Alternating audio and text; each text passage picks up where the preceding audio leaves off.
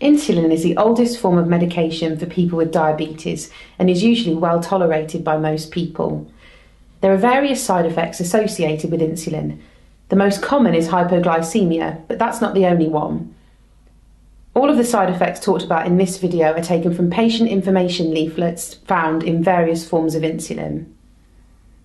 Check your patient information leaflet to see which side effects are applicable to the type of insulin you're taking. If you notice any side effects, tell your doctor immediately. Insulin is injected to reduce blood glucose levels and may lead to hypoglycemia. Hypoglycemia is a low blood glucose level which should be treated with carbohydrate. For more information on this specific area, please see our Treating Hypoglycemia video. Some people may get a local allergy, such as itching, redness or swelling at the site of the injection. This should usually clear up within a few days or weeks.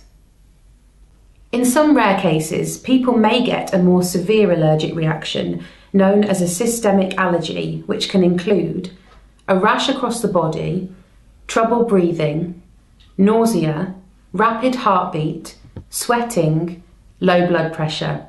If any of these symptoms occur, please tell your doctor.